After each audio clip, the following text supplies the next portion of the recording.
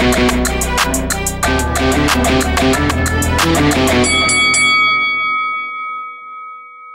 guys, welcome to Boxing Squared for boxing news and views from around the internet. We're 1 month away from Deontay Wilder facing Tyson Fury at the Staples Center on December 1st. And the undercard for that fight, well, it's not looking good. It's looking wafer thin at this point, and I don't just mean in terms of the amount of fights, but especially in terms of the quality. From what we know so far, it's thin. So if you look here on BoxRec, so this is some of what has been announced so far. Obviously, Deontay Wilder and Tyson Fury, that fight's not at issue. That's a great fight. We want to see it. That's why it's on pay-per-view. But the other couple of fights so far and other information that has come out, not so good. So Chris Arreola versus TBA. Not really sure how many people want to see Arreola coming back at all. This is a comeback fight. Last fought Deontay Wilder in mid-2016. Wilder effectively retired him for a time. We've also got Isaac Lowe facing Christian Palmer, and I understand that these two fights will be on the non-televised part of the card. So there also has been some other stories that have come out saying that Jarrett Hurd is going to be facing Jason Wellborn and Joe Joyce is going to be facing Joe Hanks. And what we also know is that Luis Ortiz's manager has confirmed that Ortiz will be facing Travis Kaufman, but that's not currently up on BoxRec, and I'm not sure if there has been an official announcement on that, but apparently that is a lock. So Luis Ortiz, Travis Kaufman, and these reported fights of Jarrett Hurd versus Jason Wellborn and Joe Joyce versus Joe Hanks. And when this came out about Joe Hanks and Joe Joyce, I was a little bit surprised on that because there was some sort of counter information running in the media on Sky Sports. So and this was at the sort of about the same time. So Joyce had said he's a very big guy that brings the heat, and he's very sturdy and durable. Still in negotiations to agree a fight with Gerald Washington. That's what I'm aiming to do. That's what I'm trying to do. Make statements. He's a good, solid heavyweight, and he's a step up for me, but I can overcome that challenge. And this story actually came out after a tweet. Well, there was some information from Joe Joyce's manager that was reported in the media and on Twitter.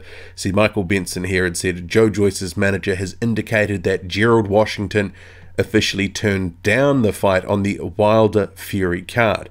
Joe Hanks has been mentioned as a potential alternative. So I guess that's far from definitive that it's going to be Joe Hanks, but it's not exactly a fight if that is the one that they do end up confirming.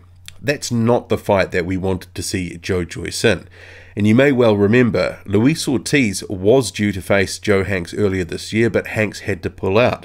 And Razvan Kajanu came in as a late replacement, and he ended up getting knocked out by Ortiz. And actually, Kajanu, in my view, was a step up or a better opponent than Joe Hanks. So if we have Joe Joyce going on to face Joe Hanks, you know, that just kind of, I don't want to say a stay busy fight, because in terms of Joe Joyce's career, obviously he's still a prospect, 6-0. He's looking to take steps up. He fought Iago Kaladze last time out. And Joe Hanks is probably on a similar level to Kaladze, potentially a minor step up, but certainly he is not anywhere near as good as Gerald Washington. And if Joe Joyce had designs on making a big statement, you know, obviously fighting Gerald Washington would have been that. And if he'd have fought Washington, got through him, that would have set himself up for a very big 2019. Potentially there could have been some good contender level fights there for him. They obviously at 33 want to accelerate Joe Joyce. So the potential news that there could be, you know, Joe Hanks, that's not exactly exciting me. And Luis Ortiz, Travis Kaufman, yeah, that's just okay. I mean, Kaufman, he is solid enough. Joe Hanks, he is also just solid enough. Nothing special. I mean, Joe Joyce should be able to beat Joe Hanks.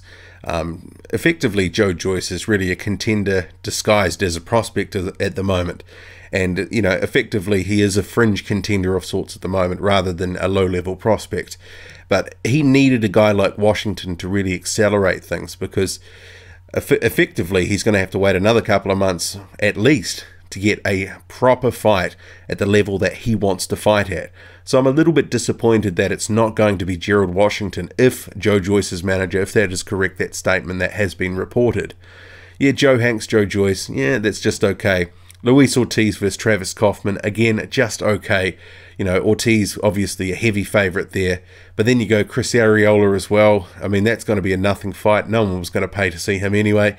So it's kind of gone from an event where there was going to be 4 heavyweight fights, potentially 4 really good heavyweight fights, to 1 good heavyweight fight and 3 where it looks like they're almost stay busy type fights.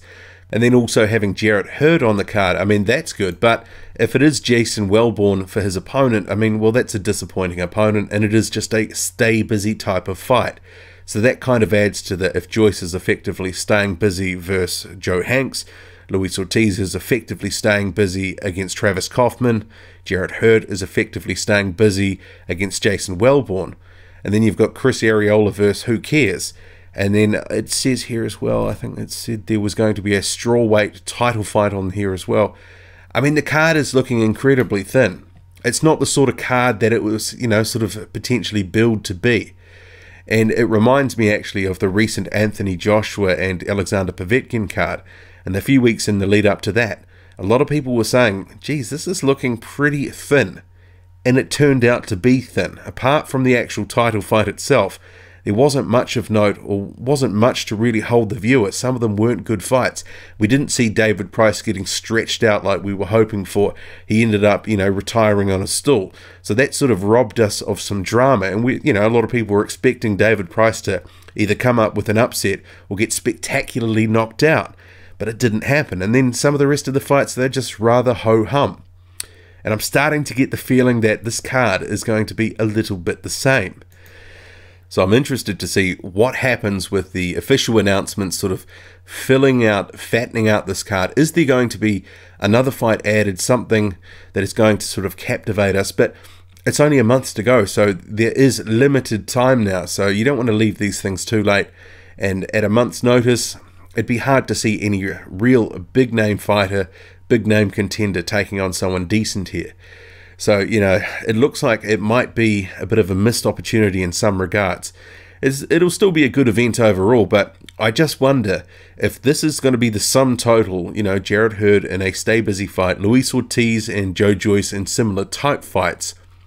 How is that going to captivate casual fans? It's almost solely relying on the main event. And Deontay Wilder has never sold a pay-per-view event before, and, you know, he's relying on his star power and Tyson Fury's star power. Is that enough? It'd be different if you had a killer on the card that was against someone else that you thought, yeah, this is a real 50-50 fight, or this is a fight we've been waiting to see, but I'm not seeing any of that so far. It's looking incredibly thin, and it's kind of disappointing. And if you're going to end up paying, you know, $50, $60, $70, I would have thought you'd want a little bit more fat in there, but, you know, I'll reserve some judgment for now, but at this stage, it's not looking good. What do you make of it all? Drop a comment, loud and often. Hit like, hit subscribe, follow me on Twitter, boxing_squared. I'm out.